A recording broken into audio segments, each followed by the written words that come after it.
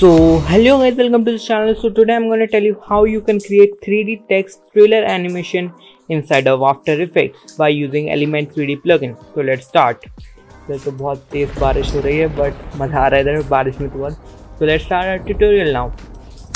So firstly we are in After Effects. We will create a text layer and I am writing my channel name as Namasura and increase its size and align it in the center. And after aligning it, you can change the font. Here I am taking a.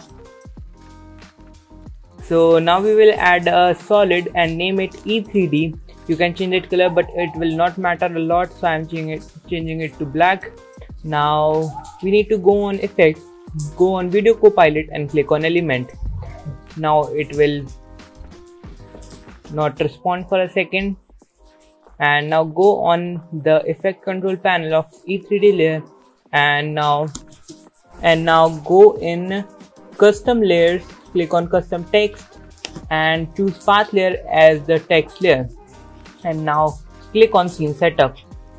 Now a new window will open. Click on extrude on top and you have created your first 3D text and drag it in the center by using the arrow key. Now click on the size option in the drop down below and increase it width or depth. So it will get the depth look, it will give a depth look to the text. Now go on presets, click on physical and add a chrome material to the text.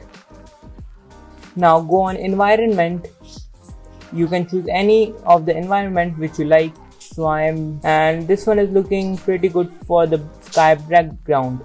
So we'll go in bevel now. You can check out any bevel, but I am preferring this bevel. It looks really great on 3D text trailer animations. So now most of the work is done in Element 3D. Now if we will click on OK and come back to After Effects, we will get a 3D text. Now go in group 1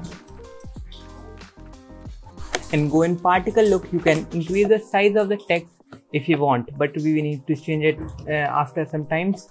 So I've changed it. Now we will go in particle look and click on multi-object and enable this multi-object.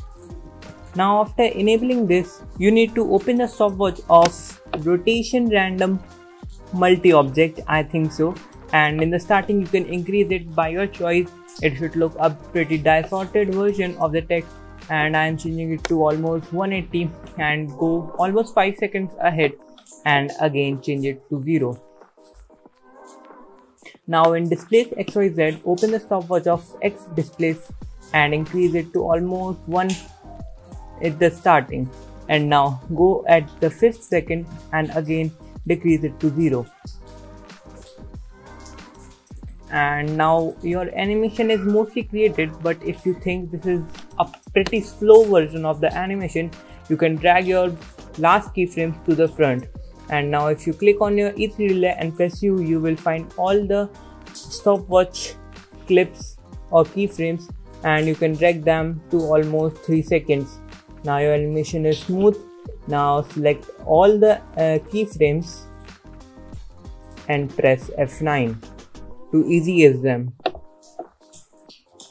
Now select the last keyframes and click on the graph editor. Now select the yellow line here and drag it to the start, and your graph should look like this.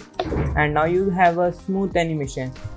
Now you can get a sky background from YouTube, and after applying it to the clip, click on Ellipse tool and draw a mask in the center of the clip. And after creating the mask, go on mask properties and increase the feather to 600. And now you will get a really good look, and you will also get a vignette or whatever. It will give a great look. Now you can add Gaussian blur to the cloud clip to give a great depth and increase the blurriness according to your preferences. And now you can add a smoke clip and a fog clip and drag it over to the text layer and change its blending mode to screen.